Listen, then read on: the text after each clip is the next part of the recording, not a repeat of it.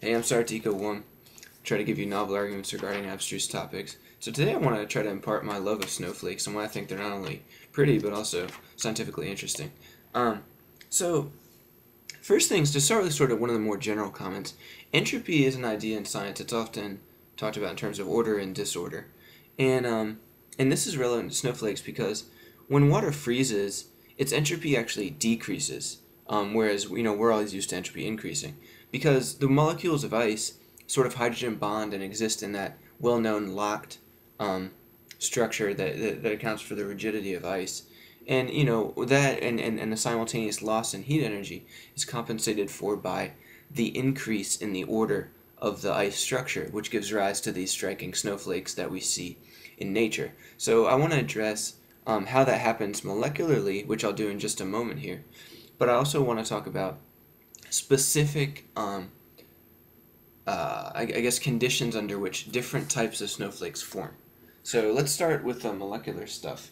Here we see sort of hydrogen bonded water molecules. And the thing to remember is, although there are two hydrogens and one oxygen, here's another view, each oxygen can hydrogen bond with two hydrogens. So each molecule of water will actually be hydrogen bonded to, hydrogen bonded 4 times total. And the sort of tetrahedral-like structure, the superstructure that arises, is very relevant to the hexagonal shape that snowflakes end up forming in. And just as real quick, like I think we've already seen some above, but I showed you guys some 3-sided snowflakes, and I'm going to show you a 12-sided one later. But they always exist as 3, 6, and 12-sided shapes. And again, that's a direct consequence of this molecular conformation and in particular way in which water hydrogen bonds with itself. But of course there's more than just this hydrogen bonding. I don't know if you guys have ever taken a class in organic chemistry or anything, but if you've ever learned how to crystallize a solid, then you'll know that often crystallizing a solid has to like these waters that are going to freeze to each other and form the snowflake have to form around a nucleus. Some materials or substances crystallize a lot easier than others, but with water it takes a pretty specific temperature range to form snowflakes. And also, the right amount of humidity will cause different snowflakes to form. But also, the type of nucleus that forms, like around, say, a dust particle, is very relevant to snowflakes being able to form at all, and if they do form, what type of snowflake they form. So here's a weird one. It does have 6 sides, but it's not perfectly symmetrical, and it's a fairly planar structure. I can say that if this were forming at, say, 8.6 degrees Fahrenheit or a few degrees Celsius, and it fell to the ground, we'd probably see some branches sprout off as it got warmer, and that's what we see as it fell. Yeah, I'm just gonna move on to a slightly more flat and planar one next because I want to just relate so. Faster growth causes branches to form. So this snowflake probably would have formed slowly, and since it was slowly, probably at low humidity.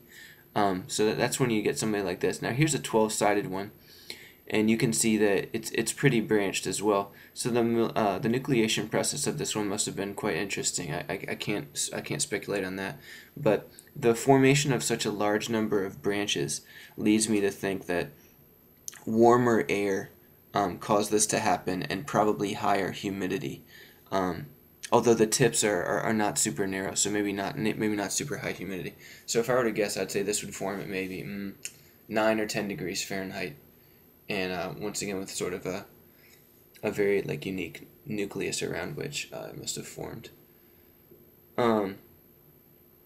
Yeah, and the cavities that you see in the middle also indicate that growth was fastest near the edges, which is also indicative of sort of like the type of development that some snowflakes undergo. Alright, so here's an electron micrograph of a snowflake nucleus. And I just wanted to present this to show just how vital the nucleation process is, because a snowflake will have to form around this. Um, and even here on the left side of the micrograph, you can see a hexagonal shape within that cylindrical guy kind of projecting out of it. So just to make some general comments while we're looking at this, typically what you'll have is a dust particle, and then, water molecules, I guess, will condense around that, and that'll become the nucleus of the snowflake. And then, depending on the conditions, usually a hexagonal lattice forms, and can grow into a prism. Depending on the temperature and humidity, branching will occur, causing arms to form around that. And so this would be sort of the second step in the process, where we have just a hexagonal plate. Yeah, and on the one I'm about to show you after this, which we'll just wait for a second, we'll see like the hexagonal plate that's formed, and then around that we have secondary plates, which leads me to believe that this snowflake probably would have formed slowly and under fairly homogeneous conditions, granted the homogeneity of the structure. And that's in stark contrast both in physical form and in conditions of formation to this snowflake that we're looking at now, which is highly branched and therefore probably formed quite quickly. So maybe in a human environment that had just cooled down, or maybe this guy formed as he was falling, and that caused more branches to sprout with longer and narrower tips. Oops, sorry, my phone just went off. And this one would be the most humid and hottest of all, and you can see that due to the really prominent thin, long projections that we see on the branches here. So we can definitely predict that this would have formed under a little bit warmer circumstances. This guy here is just I just wanted to show like sort of a macro structure, bigger than just one snowflake. And here we have a lot of branching. So now I'm gonna leave it to you to tell me how that must have formed, since you're all pros of this now. Yeah, so this next one we're gonna see is very narrow. For this, I would say, like, let's say if the air were like a little bit warmer, then we'd see maybe something like this. But also, I for this, I'd get something like 8.6 degrees Fahrenheit with some degree of humidity or something like that for this structure here. I just wanted to put this one up because it's so pretty, but.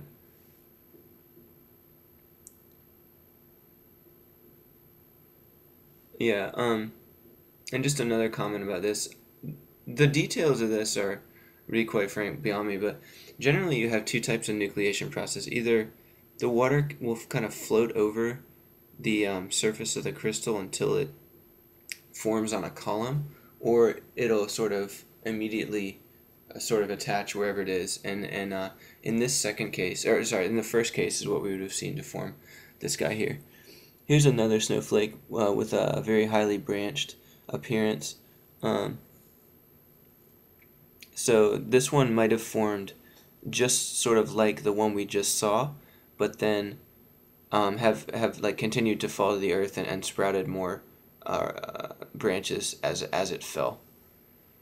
Would be my guess for that one. So yeah, and another interesting thing about this is, like, especially with something this branched, what I suspect that this is, this probably formed in a fairly like windy storm or so. And the reason I think that is, I think it probably like started and nucleated, and then sort of got blown back up, and then fell and became warm, and then got blown back up into the cloud, and then fell and came warm, and that's why you see so many branches on that one. Compared to some of the other ones we've seen. Alright, so, that was my attempt to sort of walk you through this without knowing all the details myself, but I really hope you enjoyed it, and thanks for watching.